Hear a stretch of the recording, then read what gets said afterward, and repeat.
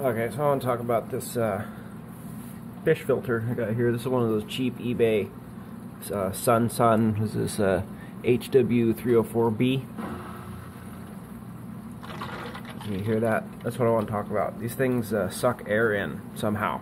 Now, there's an O-ring that runs all the way around inside here that you have to replace periodically, and there's also O-rings in here which have been replaced. So you can see how it keeps doing that.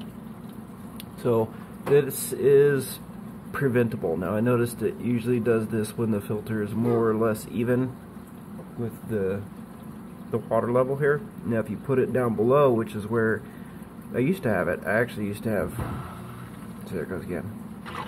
I used to have two of these, but one of them actually started leaking, and I have since discontinued it. So I have two 40-gallon tanks here, and I've got some aqua filters on there now because of these failures on these filters. So it just keeps doing it. Now if I sit here and if I shake this thing up, see if I can grab hold of this. You can see all the air coming through it. If I turn it so I can push it with one hand.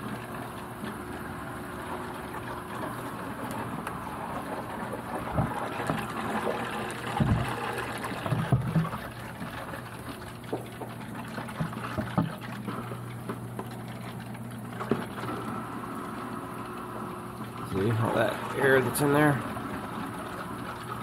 Now this filter's been on here for about 2 years now, so this is nothing new. So what happens is, if you have them down below, the force of the water level will find the easiest way out. And what I noticed oddly was that when the power goes out, because I live way on the woods, and when the power goes out, it does it fairly frequently. Something happens with the way the pressures are inside, and it'll start leaking in between the main seal here, and it'll also start leaking up here. So this one here was turned off. I couldn't trust it anymore because what happened was power went out as usual, and it just started leaking, and I just happened to notice it, luckily, and so that's why that one over there is in a plant dish in case it leaks a little bit. But that one hasn't started leaking fully like this one did, but I couldn't keep it on and plugged in and leave the house and expect not to come back to 40 gallons of water on my floor. So that's why I have the aqua clears. I guess they're fluvels, whatever. Those are 70s. You know, just your standard old filter. These tanks have been running for about 2 years now, so everything's kind of equaled out. But I don't really have any issues with these, except for every once in a while the pickup tubes will get clogged up, but that's not a big deal. But if anybody has these Chinese Sun canister filters and it keeps sucking air in like that, you're not alone. It's not like it's a huge deal. It's more of an annoyance than anything.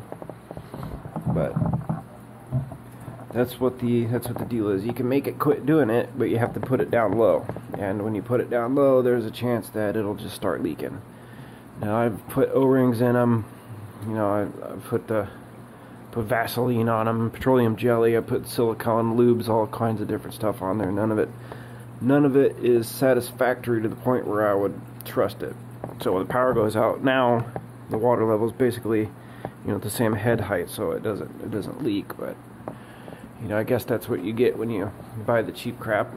That's why some of the more expensive canister filters are $400 or $500. I guess that's what you're paying for, is that satisfaction. So there you have it.